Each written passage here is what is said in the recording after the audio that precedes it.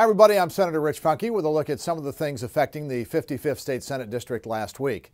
In Albany, two bills I sponsored passed the Senate, and now they head to the Assembly. And the first has to do with the Empire Pass, which is essentially an easy pass for state parks and recreational areas.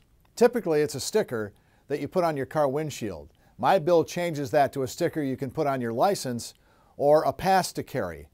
So this gives families the flexibility to enjoy our state's great areas without having to worry about which car they drive or how they actually get to the park.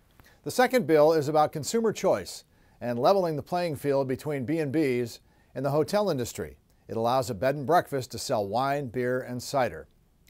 With a $4.4 billion deficit looming in this year's budget, there are tough choices to be made for sure, and tough questions to be asked about spending. This week at a workforce development hearing, I asked Empire State Development Commissioner Howard Zemsky about the wisdom of throwing more money to the principals of a startup company in Syracuse who went bankrupt in Rochester despite state help. We cannot simply do business as usual. We have to make better decisions about things like this.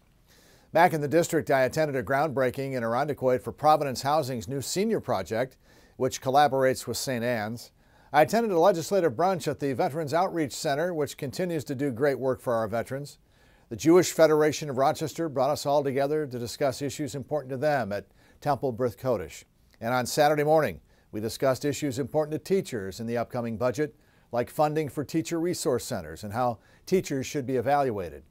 I happen to believe that individual school districts know best how to evaluate their own teachers. Also on Saturday, I joined IBERO to show support for our fellow Americans from Puerto Rico as the island continues to recover from the devastation caused by Hurricane Maria. Over 3,000 individuals from Puerto Rico have been helped by IBERO and other agencies in Rochester alone, and they will be there until it's safe to be able to return home. And on Saturday night, I attended the 120th anniversary celebration of the Pittsford Fire Department and honored Hal Lusk, who has volunteered his time to the department for 50 years. And finally, February is Black History Month, a chance to remember, educate, and celebrate the achievements of African Americans. I'll leave you this week with a quote from Frederick Douglass, who said, "Man's greatness consists in his ability to do and the proper application of his powers to things needed to be done." Let's all keep working. I'm Senator Rich Funke.